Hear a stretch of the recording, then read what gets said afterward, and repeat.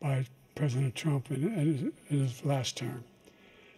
We find ourselves in a situation where, number one, we have to make sure that we have a fair tax system. I ask anyone out there in the audience or anyone out watching this debate, do you think the tax system is fair? The fact is that I said nobody even making under $400,000 had a single penny increase in their taxes, and will not. And if I'm reelected, that'll be the case again. But this guy has increased your taxes because of the deficit, number one. He's increased inflation because of the debacle he left after the way he handled the pandemic. And he finds himself in a position where he now wants to tax you more by putting a 10% tariff on everything that comes into the United States of America. What I did, when, for example, he wants to get rid of the ability of Medicare for us to be able to negotiate drug prices with the big pharma companies. Well, guess what? We got it down to $35 for insulin instead of $400. No more than $2,000 for every senior, no matter how much prescription they need. You know what that did? That reduced the federal debt by $160 billion over 10 years because the government doesn't have to pay the exorbitant prices. I'm going to make that available to every senior all along, it's happening now, and everybody in America. He wants to get rid of that. I'm going to make sure that we have child care. We're going to significantly increase the credits that people have for child care. I'm going to make sure we do something about what we're doing on lead pipes and all the things that are causing health problems for people across the country. We're going to continue to fight to bring down inflation and give people a break. Thank you, President Biden. President Trump, you now have 2 minutes for your closing statement.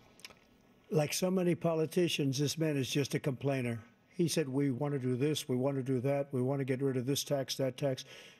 But he doesn't do anything. All he does is make our country unsafe by allowing millions and millions of people to pour in. Our military doesn't respect him. We look like fools in Afghanistan. We didn't stop Israel. It was such a horrible thing that would have never happened. It should have never happened. Iran was broke. Anybody that did business with Iran, including China, they couldn't do business with the United States. They all passed. Iran was broke. They had no money for Hamas or Hezbollah, for terror, no money whatsoever. Again, Ukraine should have never happened.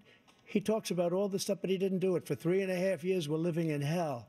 We have the Palestinians and we have everybody else rioting all over the place. You talk about Charlottesville.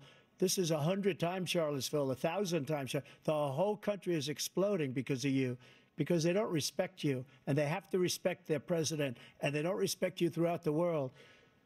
What we did was incredible. We rebuilt the military. We got the largest tax cut in history, the largest regulation cut in history. The reason he's got jobs is because I cut the regulations that gave jobs, but he's putting a lot of those regulations back on.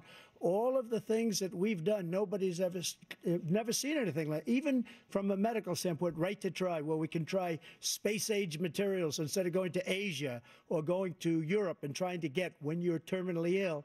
Now you can go and you can get something. You sign a document. They've been trying to get it for 42 years. But you know what we did for the military was incredible. Choice for our soldiers, where our soldiers, instead of waiting for 3 months to see a doctor, can go out and get themselves fixed up and readied up and take care of themselves, and they're living. And that's why I had the highest approval rating in the history of the VA. So all of these things, we're in a failing nation, but it's not going to be failing anymore. We're going to make it great again. Thank you, former President Trump, President Biden. Stay with us because we